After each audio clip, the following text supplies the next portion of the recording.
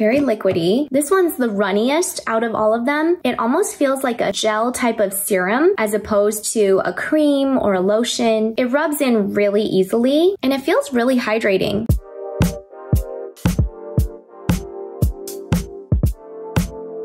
Hey everyone, it's Dr. Joyce Park, board certified dermatologist. Welcome back to my channel. And we're going to continue our series on sunscreens. 2 or 3 weeks ago, I started this whole series off by talking about and reviewing all the viral sun sticks. Then after that, I talked about how to reapply sunscreen over makeup. Last week, I talked about how to transition your skincare routine to summer skincare. And then this week, we're gonna do a 2-part series. This is the first part on reviewing Asian sunscreens. I get a lot of requests all the time to review a variety of Asian sunscreens, whether that's Korean sunscreens or Japanese sunscreens, for good reason. I mean, these sunscreens are so elegant, and the reason why they're so good is because they use a lot of the sunscreen filters that are not available in the US. The FDA has not approved new sunscreen filters in a very long time, and so we are all super jealous of all these amazing new photo-stable filters that are available in the rest of the world, like in Europe and in Korea and Japan and the rest of Asia. These filters are photostable, meaning they don't break down in sunlight, and they also oftentimes have extended coverage, meaning that they offer better UVA and or UVB coverage. You know, we know that UVA and UVB rays kind of span a number of wavelengths from about 290 nanometers to about 310 or 315 nanometers, that's UVB, and then about 310 or 315 nanometers all the way up to 400 nanometers counts as UVA, and different sunscreen filters will only block or absorb at certain wavelengths, which is why a lot of sunscreens kind of need a combination of filters, because maybe one filter mainly absorbs UVB, so it needs another filter to absorb that UVA. So in the US, we see a lot of different combinations of filters, and it's the same way in Asian sunscreens and European sunscreens, but the difference is that these newer sunscreen filters available in the rest of the world really are just more elegant, they're more stable, and then they also have expanded range of coverage and absorption for UV rays. So today we're going to review 4 different Korean sunscreens, 2 from Purito, which is the Daily Soft Touch and the Daily Go-To Sunscreen, the Cosrx Aloe Sun Cream, and the Missha Essence Sun Milk. So let's get into it. All right, so the first one we're going to step into is the Purito Daily Go-To Sunscreen. This is broad spectrum, meaning it blocks UVA and UVB rays, SPF 50+ and PA with 4 pluses. They say it is weightless and scentless, so it's a fragrance-free sunscreen. And this one actually has a combination of chemical filters as well as physical filters. So the list of filters that this has is Tinosorb S, which is a great kind of all-around sunscreen filter, Uvinol T150, which is a UVB filter, Uvinol A+, which is a great UVA blocker. The physical ingredient it contains is titanium dioxide, which we know blocks both UVA and UVB, but it actually doesn't block UVA1, which is those higher UVA wavelengths. We're talking more like in the high 300s to 400 nanometer wavelengths. So it doesn't get all the way up there in the spectrum like zinc oxide does. So this one is supposed to be more of a lightweight, fast absorbing gel type texture. So let's try it out. On first glance, it definitely is more of like a lightweight gel texture. It absorbs in very quickly, and it feels very hydrating,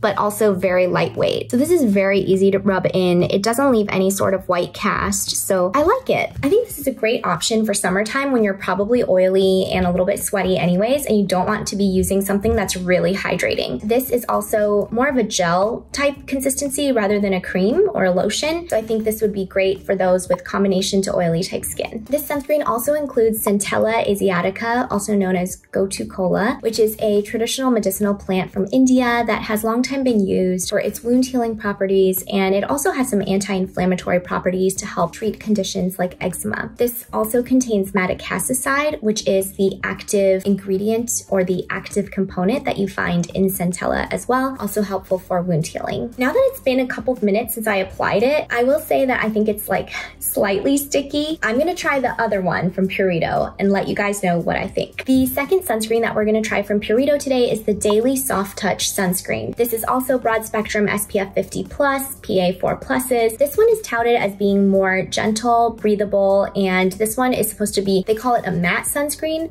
but also really helping you moisturize your skin. And this one consists of chemical sunscreen filters, so there's no titanium dioxide in this one. The filters in this one consist of Uvinol A+, which has UVA coverage, Uvinol T150, which has UVB coverage, Tinosorb S, which is broad spectrum, and Tinosorb M, another favorite, which is also broad spectrum and very stable. This one also contains a lot of extra goodies, which just looking at the ingredient list, already I'm starting to like this one more than the last one, but this one also contains bisabolol, which is anti-inflammatory. It has panthenol for soothing, and it also has tocopherol for antioxidant properties, as well as that same Centella asiatica that the other one had for its anti-inflammatory kind of antioxidant properties. This one also has all these extra things for hydration, like it has multiple different types. It has 5 different types of ceramides. It has cholesterol. It also has some glycerin, which is a humectant. So I think this one is probably going to be more moisturizing. Definitely feels creamier than the last one. It's not a matte sunscreen. Like, I don't feel like my hand looks matte. I think it looks really moisturized. But as you can see, it's very easy to rub in. Nice finish, no white cast. I wouldn't expect it to since it's all chemical. Okay, now that I've tried both the Purito sunscreens and given it a few minutes to settle in, I feel like they're pretty similar actually in terms of their stickiness and their tackiness on the skin. I feel like during summertime, I probably would not choose this because during the summertime, I would like to opt for a more matte finish, especially if I'm gonna be sweaty or outside for a long time. But yeah, I feel like they're both pretty similar in terms of their sticky finish. Overall, I would say they both rub in really easily. I like the ingredients that they have. Between the two, I think that the Daily Soft Touch sunscreen has more extra goodies like the ceramides and the panthenol and antioxidants and all of that. But it really is kind of a personal preference. I would say they both apply very similarly. Next up, we're gonna try the Cosrx Aloe Soothing Sun Cream. So the main call out ingredient from the brand is the aloe, which is meant to be soothing. This one is similarly also SPF 50+, just like the Purito ones. This one is PA+++, so only 3 pluses. The other ones were 4 pluses. And just as a brief reminder or a brief refresher, the PA rating is really a sign of UVA blockage because it measures persistent pigment darkening or PPD, darkening of the skin in response to UVA exposure. You know, if you are someone who's prone to hyperpigmentation, melasma, hyperpigmentary disorders, if you're pregnant, you might want to choose one with a higher PA rating. This one also has glycerin, which is that humectant, which can help you hold on to water, and it has tocopherol, that same antioxidant in it. So let's try it out. So off the bat, this one is a little bit chunkier, a little bit harder to rub in. I could see that I'm kind of having to put more effort into rubbing this in, and it is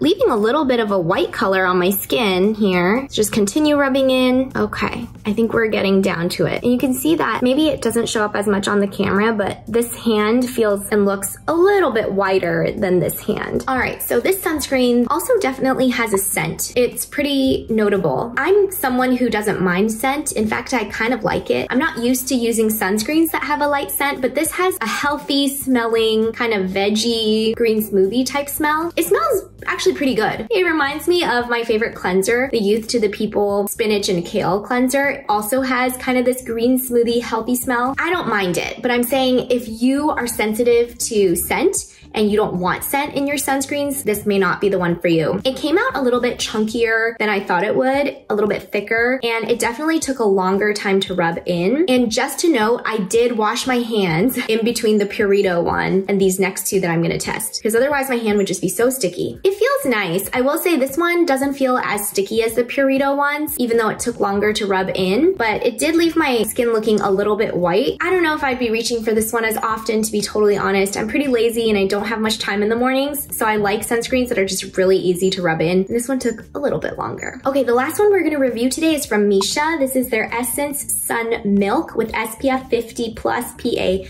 3 pluses, like we mentioned before, 3 pluses compared to the 4 pluses from Purito. And this one also has all chemical filters, which I will list here. And this is similar to the Cosrx one in that it also has aloe. So let's go ahead and try it out. Very liquidy. This one's the runniest out of all of them. It almost feels like a gel type of serum as opposed to a cream or a lotion. It rubs in really easily and it feels really hydrating. So texture-wise, I liked this one a lot. It was the runniest out of these 4 that I tried today, and it rubbed in really easily, almost like a serum. However, when I look at the ingredients for the sunscreen filters, most of the ingredients they use are chemical filters that we have available in the US, and they're totally fine. I mean, there's nothing wrong with them, but I would like to see more of the newer filters. If I'm gonna go to the trouble of getting an Asian sunscreen, I'd want one of the newer filters that are more stable and offer a higher range of coverage. So if I had to pick between all of these 4, I liked the Missha Essence Sun Milk texture the best. If we had to go with just ingredients though, my choice would probably be the Purito Daily Soft Touch Sunscreen because it has all those extra goodies, and I really like the filters that it has. It has the Tinosorb S, the Tinosorb M, and the Euvanol A and B, and it just feels like a more comprehensive sunscreen. I also liked how it felt hydrating. I know I said it felt a little bit sticky and tacky at the end, but that might be because it's summertime and I'm literally sitting in this 80-degree room sweating right now making this video with 2 huge lights shining on me. So I'm not gonna give up on this one. I'm gonna give it another go. I would say my least favorite out of all of these will probably be the Aloe Soothing Sun Cream from Cosrx because it was chunkier and just took a little bit longer to rub in. And I'm being a little nitpicky here because none of these 4 left a significant white cast the way that mineral sunscreens in the US do. But out of the 4, this one just took more effort and time to rub in. So ain't nobody got time for that. Also received something in the mail today that I've been waiting for such a long time. This one, this is from Round Lab, and oh my gosh, all the writing is in Korean, but basically it's a sunscreen compact. So it allows you to reapply non-tinted sunscreen. And I'm just gonna go ahead and open it up because I'm really curious how it looks. I know it wasn't even supposed to be part of this video, but you guys get a bonus for watching till now. And I'm really curious how it's gonna look over my foundation. So it's a cute little sunscreen compact. Comes with a mirror, a little cushion puff. So it's straight up sunscreen, non-tinted sunscreen. So compared to my Skin Better compact from last week or 2 weeks ago, that one was tinted heavily and acted more like a foundation, whereas this is gonna be mainly just sunscreen. So I'm gonna go ahead and apply it. Just gonna like push a little bit here, 2 pushes. You can see the product on the puff, and let's just do it on one side of my face. Initial application. I can definitely see the whiteness. Okay, here's what I look like. This is the side that I applied it on. This is the side without.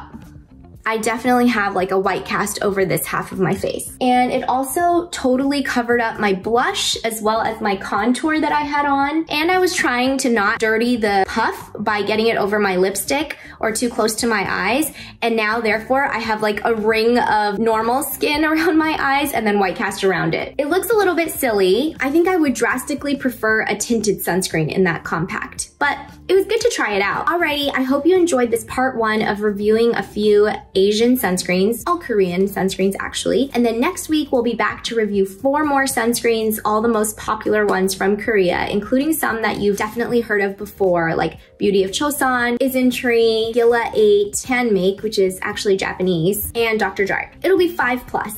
We'll see you back next week, and as usual, if you have any comments or any questions, please leave them below, and don't forget to subscribe and follow, and come back next week. Bye!